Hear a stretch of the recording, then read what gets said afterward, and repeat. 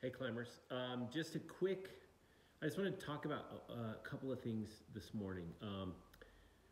The first thing is here we are in this self isolation COVID era, and a major concern of climbers, actually a major concern of climbers anytime is the loss of any level of their fitness. And I'll go into this a million times, but climbing is unique because it requires that we have high levels of power and high levels of strength and mobility and endurance and anaerobic capacity, all these different things. And some of those things are in conflict with each other, and some of those things are really hard to maintain. And so one of the beauties of the sport, and one of the reasons that we can still be good at it when we're old and when we're young, and when we have certain disabilities or immobilities or whatever, is that there are all these really cool facets to train. And so when we look at losing or having one of them drop off a little bit, I don't think it's that big a deal. But one of the fundamental facets of your fitness is your capacity, your absolute basic work capacity.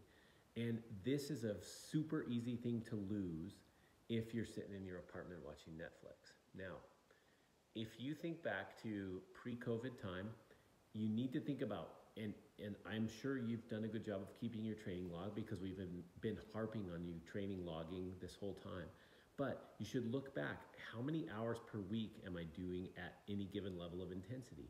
If you look back on a weekly training log, even if you don't do a weekly assessment of your training, you should be able to go, oh, okay, I walked, 150 minutes, and I lifted weights for 90 minutes, and I bouldered for 210 minutes. You should be able to find how much duration at different levels of intensity you had. And even if you just say low intensity, medium intensity, and high intensity, you should be able to take each of those and go, okay, that's about what my work capacity was. This is how much I was getting away with in a week. Now, if you look at what you're doing now, you're doing some kind of kick-ass body weight hangboard program and some, lame-ass ab program from some pro climber, you are going to see that your total work capacity has dropped off.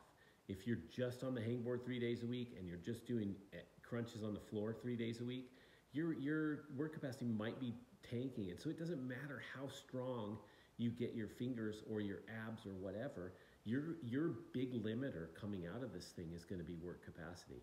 And so get out there and go for a walk. The step into getting your capacity back is just getting the hours in, right? And so what we're going to do is build those hours, get back up to where you've got a total of 9-10 hours of training going, and then you can start adding intensity to those hours. Even if it means like, okay, instead of just walking around town, I'm gonna jog up this hill in the park on my way back to the house, or I'm gonna stop and do some push-ups or do the outdoor circuit at the park. Whatever it is to get you just to where you can have that work capacity, and then start addressing your low, medium, and high intensity stuff. Yes, you can be hangboarding. Yes, you can be doing other strength training at your house, but the fundamental thing that you need to be doing is capacity. And so as we look at trying to ramp back into a more normal schedule, and whether that's this month or next month or the month after, one of the things you're going to have to address, in addition to just staying basically strong, is having some basic capacity. Don't worry about your anaerobic fitness, your power endurance stuff.